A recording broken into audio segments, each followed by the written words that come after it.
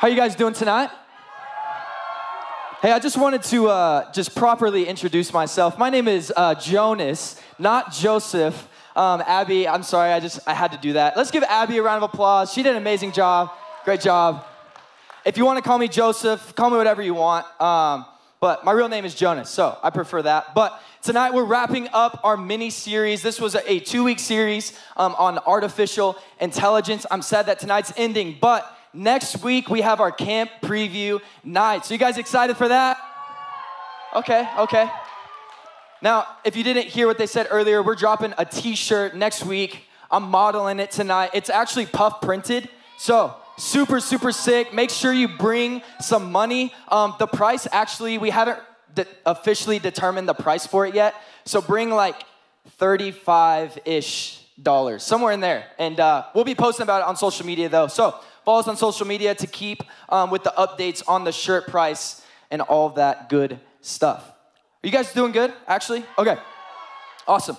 Well, hey, last week, Pastor Kim spoke an incredible message, and she talked about what artificial intelligence actually is and whether or not it is a good thing or a bad thing. But something that I believe we can all agree on is not that artificial intelligence is necessarily good or bad, but it's what we do with it. It's how we interact with it. That can be a good or a bad thing. Because right now, as we all know, we live in a very technologically advanced world and society where it seems as if our knowledge, our intelligence, our wisdom is increasing at a rapid rate. Now, yesterday, Apple just dropped this brand new product on us called Apple Vision Pro. Did anybody see that? If you didn't see it, here it is right here. The new Apple Vision Pro headset. It is absolute, like this looks like something from like the year 3000. I don't know how this is becoming a thing now, but it's kind of scary if you think about it. But this device is absolutely insane. It's revolutionary, the technology that is coming out nowadays. Also, if you didn't know, this device is gonna be like almost $4,000 or something like that. So I'm sure none of us are gonna have this thing. But if you do, please let me know because I'd love to borrow it. But virtual reality, artificial intelligence technology is increasing at a rapid rate right now. But here's a quote from Apple's CEO on the new headset that's coming out. He said this. He said, "Today marks the beginning of a new era for computing. Just as the Mac introduced us to personal computing and the iPhone introduced us to mobile computing, Apple Vision Pro introduces us to spatial computing.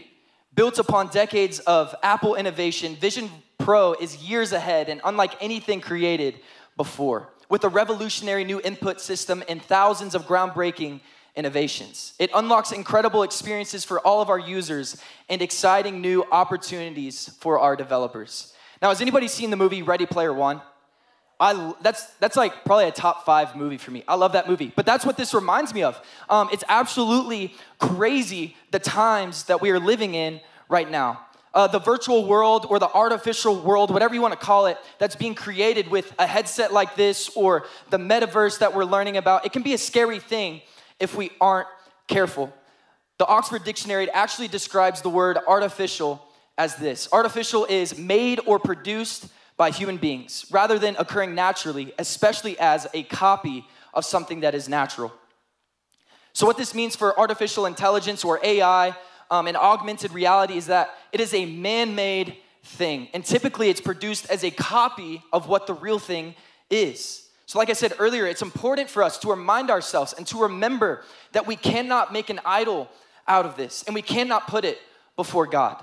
So very quickly tonight, I'm gonna go through 3 things to know when it comes to artificial intelligence. Now, I'm gonna fly through these 3 things because I want you guys to really dive into small group questions tonight. So can you do me a favor? Can all of you get your notes out? Can you lean forward a little bit in your chairs? Can you just take notes? And can you guys get ready to go on this journey with me? Can you guys do that? I'm gonna take a drink of water.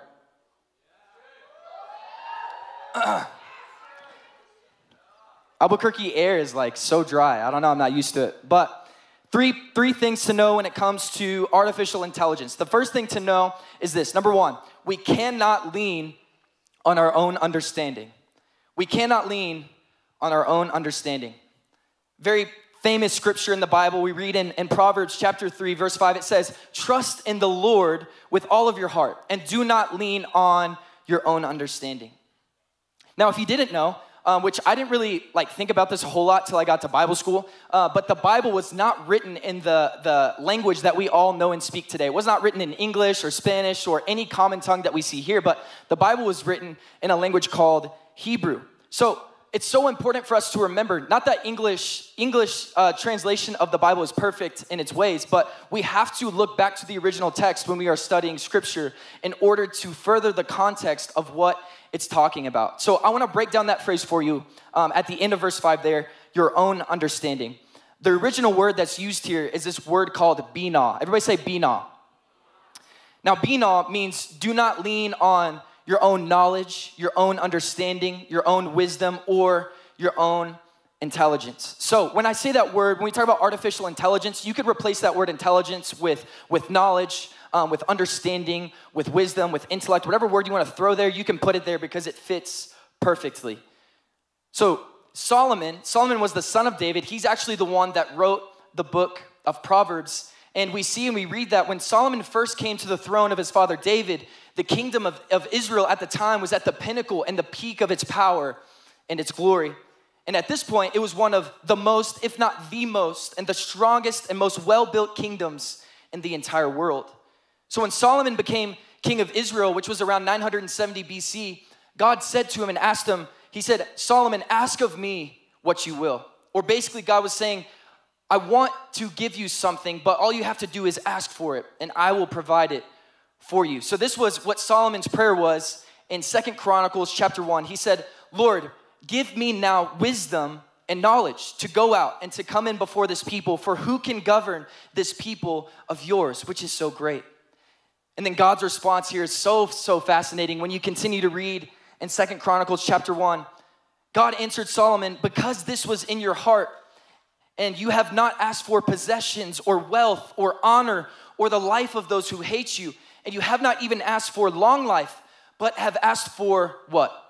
For wisdom and knowledge for yourself, that you may govern my people over whom I have made you king. And then verse 12 says, wisdom and knowledge are now granted to you. And then it says, I will also give you riches, possessions, and honor, such as none of the kings who were before you, and none after you shall have the like. So obviously God here grants his wish because he was asking for the right thing. Now later on in Solomon's life, we read and we see that he actually didn't even follow his own advice. He didn't follow the advice that his councils and his elders were giving him at the time. And I believe it's absolute insanity to not follow the advice that he was given. He did not follow after, and he did not seek wisdom that can only come from God. But Solomon, we see that he relied on his own intelligence. He relied on his own understanding. And we read about the results of this. If you've ever read or studied the book of Ecclesiastes, it is absolutely a fascinating read. I encourage you to go study it and research this stuff for yourself. But we read about King Solomon in the book of Ecclesiastes and what happened because of this. But my point tonight, it's not that intelligence or knowledge or intellect, whatever word you want to throw there, it's not that it's a bad thing.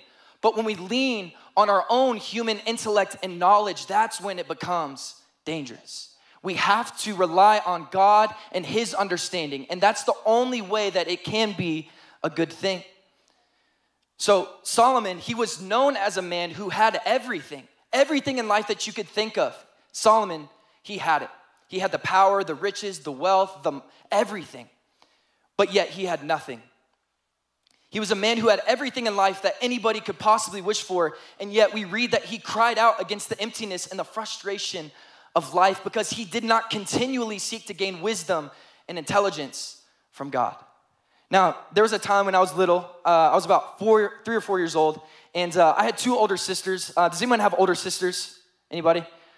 Man, for all my dudes out there that have older sisters, like, you feel my pain sometimes. Sometimes we wanted to like rip each other's hair out, and I used to get like me and my sister Mackenzie, she was 2 years older than me. We were like really, really close. But the closer that we were, the more that we fought and we argued. And we actually lived in this house in Texas, and it was a fairly large house. I mean, it had like a nice patio and all that stuff from what I can remember. But I used to chase her around the house, throughout the house. And then this one time in particular, I was chasing my sister around the house. And she went into the patio and she closed the door and she locked it. Now, there was a problem here because I could not get through the door, but my frustration and my anger didn't go away. So I wanted to get to my sister.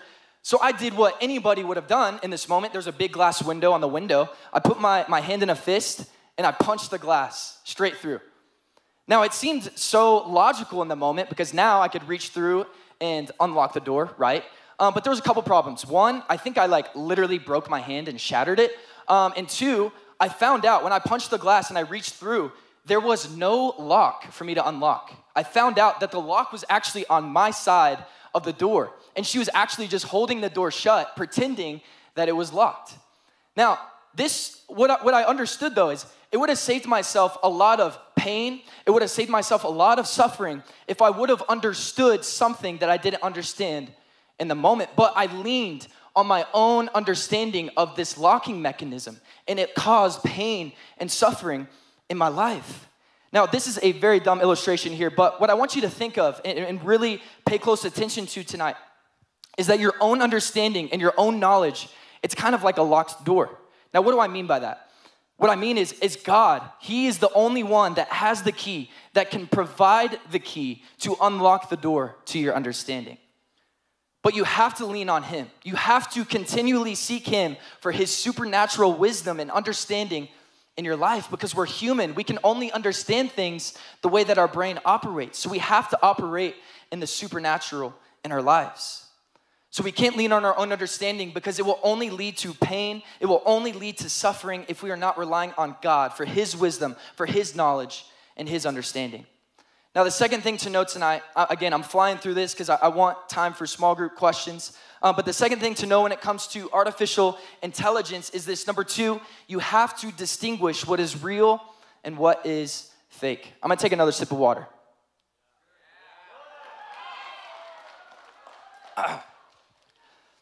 You have to distinguish what is real and what is fake.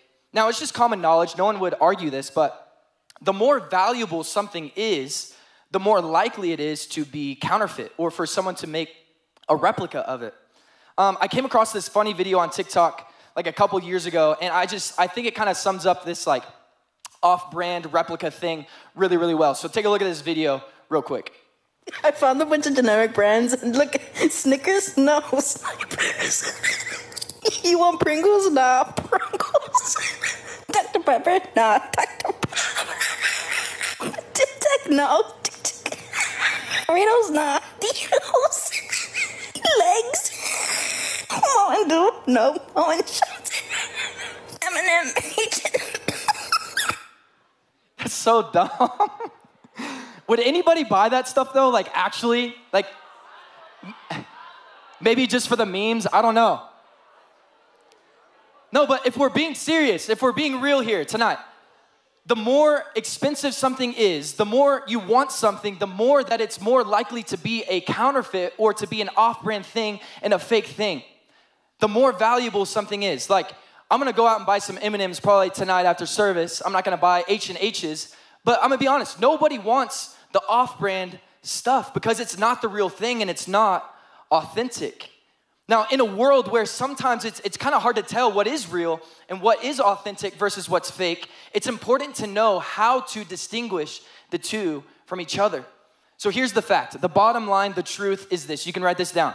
God is the one who creates, and Satan is the one who takes what God created and he counterfeits it. God is the creator of the world, and Satan is the one that takes what God creates. And he wants so badly to tempt you to put this fake thing in front of you because it's a deceitful thing, because it is not the real thing. God is the creator and Satan is the deceiver and the counterfeiter. Now, really fast on this point number two, I'm gonna jet through just 5 examples really fast of how Satan counterfeits God. You guys ready for this? If you're not, put on your Apple Vision Pros, lock in, let's go. So 5 examples of how Satan counterfeits God. Number 1, we have the unique son of Jesus, and then we have this person called the son of destruction. Now, here's the truth, the bottom line. There is no ifs, ands, or buts about it. Jesus, he is the unique, one and only Son of God. He is the unique, one and only Son of God, and there is no other. John chapter 1 says, no one has ever seen God, but God, the what? The one and only, who is at the Father's side. He has made him known. We also read that, in a sense, in 2 Thessalonians, that Satan has his own son, called the son of destruction. 2 Thessalonians chapter 2 says, let no one in any way deceive you, for it will not come unless the apostasy comes first, and the man of lawlessness is revealed, the son of destruction. Now, I did some research on it, and this is not the literal offspring of Satan, but this man that we read about, he is, well, what we see is the counterfeit of Jesus and the real thing. The second example of Satan's counterfeit is number 2, the Trinity. Now, we all know that God is made up of what is called the Trinity, which is God the Father, God the Son, which is Jesus, and then God the Holy Spirit. But we also read in the book of Revelation that Satan actually has his very unholy Trinity of himself, this thing called the beast, and then this false prophet that we read about. So Revelation chapter 20, it says, and the devil that deceived them was cast into the lake of fire and sulfur, where are also the beast and the false prophet, and they shall be tormented day and night forever and ever. So Satan, in his own way, in a very unholy and ungodly way, has taken what God has that is perfect, and he has made his own thing. And then the third example of Satan's counterfeit is number 3, children. So God, he has his own children that we read about in the book of John, and it's those who have put their entire trust, their entire faith in Jesus Christ. John chapter 1 says, but as many as received him, to them gave he the right to become children of God, even to them that believe on his name.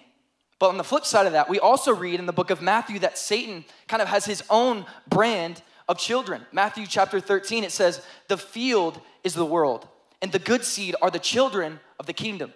The weeds are the children of the evil one. The weeds are the children of the evil one. Now the fourth example, again, I'm flying through these. The fourth example is number 4, apostles.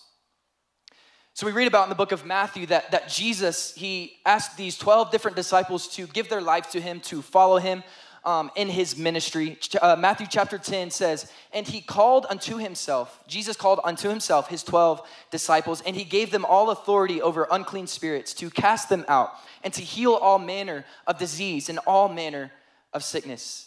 But then again, we see that Satan, the deceiver, the liar, he does his thing where he kind of has his own apostles in a way. 2 Corinthians chapter 11, it says, for much men are false apostles. They are deceitful workers, fashioning themselves into apostles of Christ. These are people that they may look like they're living the Christian lifestyle and doing the godly thing, but they are in fact a counterfeit of the real deal. And then the fifth and last way that Satan counterfeits God is number 5 with marks. Now, what do I mean by marks? Basically, what I'm saying here is God, he demonstrates this seal of his ownership across his servants that are going to be represented with this mark on their forehead. And the Bible actually records an angel saying this in the book of Revelation chapter 7. It says, do not harm the land or the sea or the trees until we put a seal on the foreheads of the servants of our God. Now again, in the same way, on the flip side of that, Satan actually will have his own form of ownership and mark placed upon his followers as well. We read about it again in Revelation chapter 13. It says, and he causes all, the small and the great, the rich and the poor, and the free and the bond, that there will be given them a mark on their right hand or upon their forehead. So throughout the entire Bible, all the way from Genesis to Revelation, there's this theme that God is the creator. It's perfect in its own way. And then Satan takes the perfect creation that God has created and he flips it on its head. And he wants to deceive you and lie to you and tell you that the fake thing is the real thing. But it is not true, because God is the one who creates and Satan cannot create. Satan can only manipulate and deceive you. The third thing tonight, as I'm kind of wrapping up, the third thing to know when it comes to artificial intelligence is number 3, what you feed into your life will determine the algorithm of your life. What you feed into your life will determine the algorithm of your life. Now, the truth here is that the Bible so clearly speaks to us is this fact of we reap what we sow. Whatever we sow into, that's the harvest that we are going to reap. I mean, it is undeniable. The things that you sow into your life, whether it's now or later, at some point you are going to reap a harvest of what you sow. Galatians chapter 6, verse 7, it says, do not be deceived. It says what? Do not be what? Deceived. Do not be deceived, for God is not mocked. For whatever one sows, that will he also reap. For the one who sows to his own flesh or his own desires will from the flesh reap corruption. But the one who sows to the Spirit will from the Spirit reap eternal life. Now, I think sometimes as Christians, we often get this, we have this wrong mentality about this sort of thing, because I really do believe with my whole being that the more that you fixate on something, or the more you fixate on not doing something, the more likely you are to do that thing. That's just because we're human. Like if I tell you all right now, hey, don't think of a ginormous gray elephant. What are you guys all thinking about right now? A big gray elephant. You could tell your brain all day long not to think of that thing, but the more you tell your brain not to think of it, you're gonna think of it even more.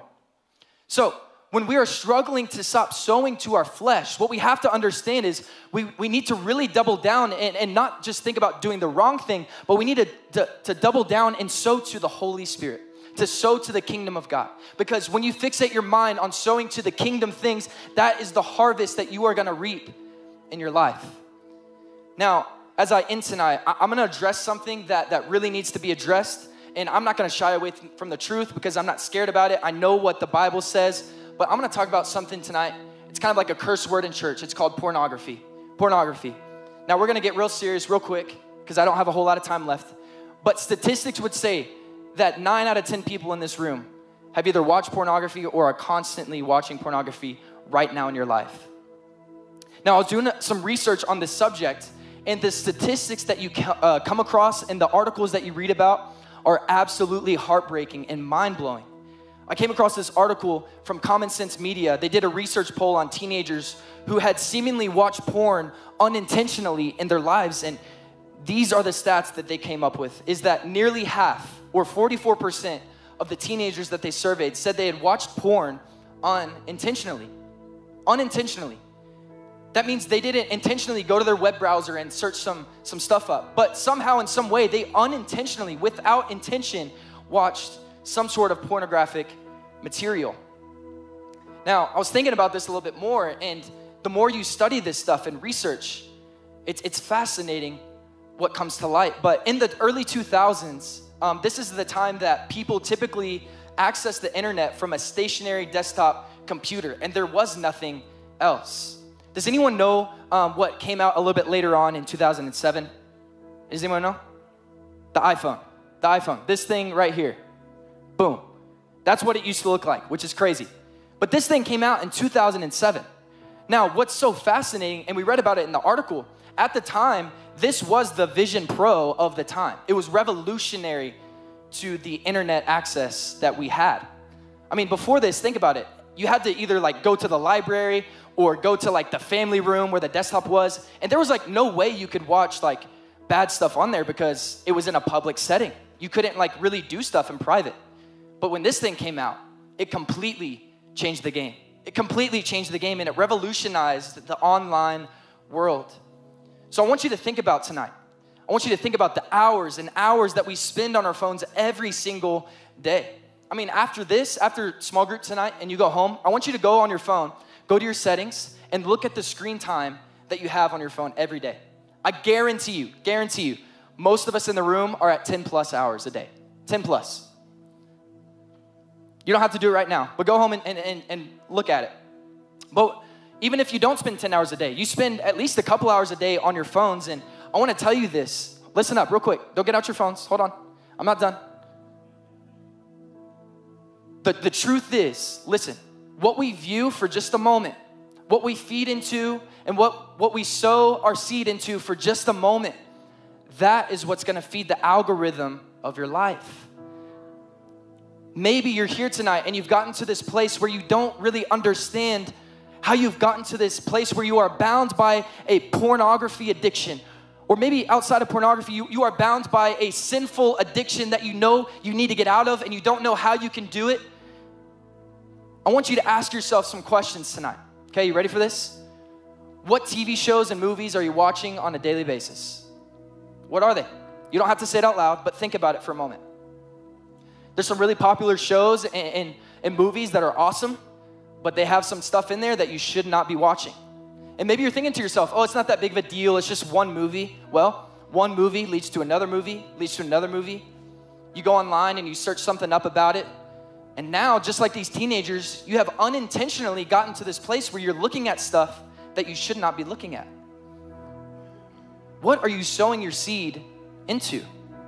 You know, Kim mentioned last week that as soon as you watch a show on Netflix or any kind of movie streaming platform, once you're done with that movie, what happens right after you're done? The recommendations come up of things that are similar to that content that you were watching. And what's fascinating is it's all formed by artificial intelligence. It's insane, the stuff that is happening in our world. Another question would be, what kind of music are you listening to? Now, this one might seem like a small thing too, but if you look about it, Pastor Dustin mentioned this on a Sunday a while back, but if you look at the top 10 songs on the charts right now, if you look at the lyrics and the words, I'm gonna be honest with you, a lot of it is just a bunch of crap. It is not healthy. It is not good to feed your soul with that stuff. What kind of music, what kind of podcasts, what kind of things are you pouring into your life? Is it worth pouring into or not? Another question would be, what kind of pictures, what kind of videos are you interacting with on social media? Majority of you in the room, you're active on Snapchat, on TikTok, on Instagram. Now, the interesting thing about TikTok is everything that you see on your For You page is formed by an algorithm of what you interact with. So what you're commenting on, what you're liking, what you're sharing, it may seem like a small thing, but that's what's feeding the algorithm that you're viewing. So let me ask you, what are you viewing? What are you interacting with on social media? Is it a good thing? To all my boys, what are you interacting with on social media? Are you liking pictures and videos and sending stuff that you shouldn't be sending to other people or not? Ladies, same thing for you. What are you interacting with on social media? Because the truth of the matter is, no matter how small or insignificant it seems, it is a big deal. It is a big deal. And I want to challenge you tonight. I'm not here to just give you a little pat on the back and tell you you're doing a good job. I'm here to encourage you and to challenge you to do the right thing. Because if I don't do that, who's going to do it? You think the government's going to do it? You think someone at your school is going to do it, one of your teachers? Nope, they're not going to do it for you. So it's up to us tonight to make a decision and a declaration that I'm going to be different from everybody else. And the stuff that I feed into my life is going to be a good and a godly thing, because the harvest that I'm going to reap is going to be a good and a godly thing. Amen? Amen. So I want to ask you tonight, will you continue to interact with things that will harm you or that will bring life to you? As I close tonight, I want to give a couple of people in the room an opportunity to pray as you close your head and, or not close your head, close your eyes and bow your head. I don't know what I'm saying. I'm dyslexic, okay? I want to give someone an opportunity tonight to make a decision. You cannot go another week without making a decision to invest into godly things. But if you're here tonight and you are struggling, it doesn't have to be just pornography. Maybe you're struggling with an alcoholic addiction, or maybe you're struggling with pride. Maybe you're struggling with, I don't know what it is. You know what it is between you and God. If you are struggling with something tonight that you feel like you're not reaping or you're not sowing into a good thing, would you just slip your hand up really quick for me? Nobody looking around. If you need prayer tonight and you need to break free from that, I see your hands all across the room. All across the room. You can put your hands down. Another group of people that I want to pray for tonight is someone that has never accepted Jesus, the one and only, into their lives. I want to give you that opportunity tonight. And I want to tell you, before I ask you to put your hand up for me, I want to tell you that this is the absolute best decision that you could ever make in your entire life. Jesus he has a plan for you. But the truth is, Satan has a plan for you as well. And so it's important for us to understand that Jesus is a loving Father. He's a loving Father. It doesn't matter what you've done in your life. It doesn't matter what you walked into this room with. Jesus wants to meet you where you are tonight. So if that's you, you want to accept Jesus as your Lord and Savior, I'm going to encourage you on the count of 3 to lift your hand up. This is just so that I can pray for you, and then you can put it right back down. If that's you, you want to accept Jesus as your Lord and Savior, would you slip your hand up for me? 1, 2, 3. Awesome. I see your hands. I see your hand. I see you. You can put your hands right back down. Now tonight as I pray, I don't want this to just be my words, but I want you in your own words. Again, no distractions. Nobody looking to your left and your right. Between you and God right now. Guys, the Bible says that we are not promised tomorrow. So I want to ask you, are you right with God tonight? Doesn't matter what you've done. Doesn't matter the weight that you feel right now. What matters is this moment with Jesus. He can break you free from addictions. He can break you free from this fake thing in the world. He wants to give you the real thing. It's a love that surpasses all understanding. So tonight, as I pray, I want you to make this your own prayer. And if you want to accept Jesus into your heart, all you have to do is make that decision for yourself. Let me pray for you tonight, and then we'll move on into small groups. God, thank you so much for this opportunity that we have, God, to just learn more about you, Father. God, I pray for anybody tonight that wants to accept Jesus as their Lord and Savior. God, I pray that they would understand that this is the best decision they could ever make. God, would you just meet them where they are right now? Jesus, would you come into their lives? Would you make them a brand new creation? And God, would you challenge them and encourage them to sow into a good soil so that they can reap the harvest in their lives? God, I pray for anybody that's in the room tonight that is bound by a pornography addiction, an alcohol addiction, an addiction that they feel like they can't get free from. God, I pray that right now in the name of Jesus, you would break free them from that addiction, Father. God, that they can live a life of peace, of knowledge and understanding and knowing more about you. God, we love you so much. We're so thankful for this opportunity, God, to learn more about who you are. We love you. We thank you. And it's in Jesus' name. Everybody said, amen.